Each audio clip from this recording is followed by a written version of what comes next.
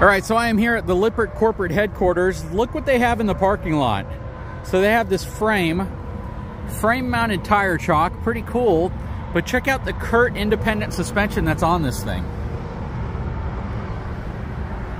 This is absolutely insane. It is super robust too. Looks like a portion of it needs to be, well, I thought it needed to be welded on, but it looks like this is all bolted on right here.